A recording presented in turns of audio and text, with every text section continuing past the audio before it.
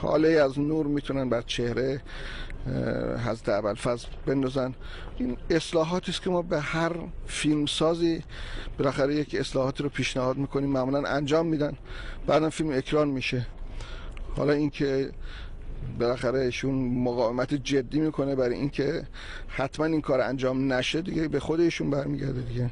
نشان دادن چهره حضرت ابوالفضل علیه السلام یا چهره علی اکبر با توجه به فتوای فقهی برخی از مراجع محترم تقلید این جایز نیست و لذا باید این اصلاح بشه.